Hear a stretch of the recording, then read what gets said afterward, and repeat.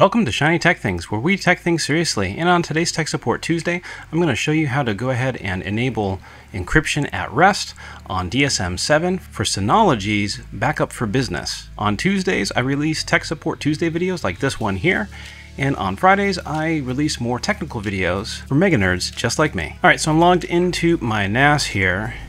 And if I open up Active Backup for Business, I'm going to go ahead and set up a new backup for virtual machines. So I'm going to click on virtual machine. You can see over here on the task list, I don't have anything yet. So I'm going to go to create Hyper-V task. Select this guy here. Select that one VM. Now the folder for Active Backup for Business, see here it shows compression and encryption. The answer is no, it's unavailable.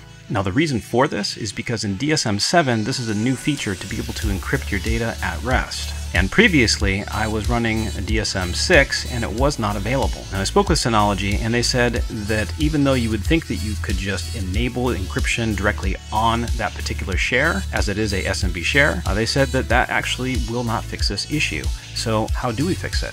Let me show you.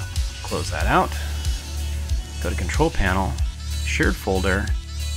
I'm just going to create a new shared folder, and I'll just call it Backup for Business Encrypted.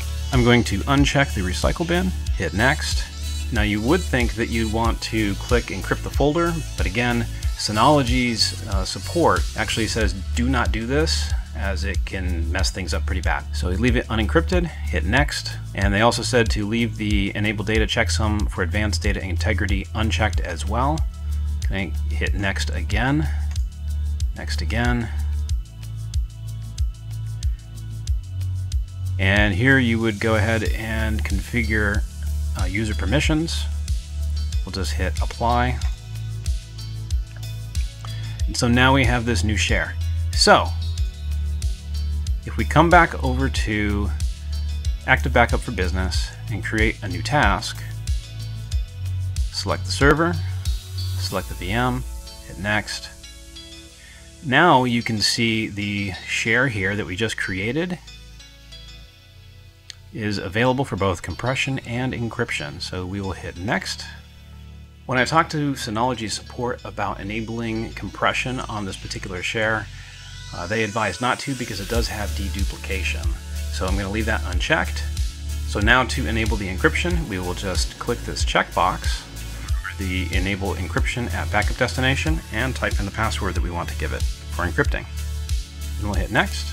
Now here are some additional features that if you want to enable them, application aware backup is good. So if you are running any applications that are supported on any of the VMs, or basically it's using shadow copy to go ahead and back up the VM as it is still running. If the source VM host has enough horsepower and you are limited to 1 gig for your network connectivity, then check the box for Enable Data Transfer Compression, which can help speed that up. I'm going to go ahead and check this box as well for the encryption in transit. And if you want to enable these other features, you can as well. We're just going to hit Next and Next again. I'm going to just do a manual backup.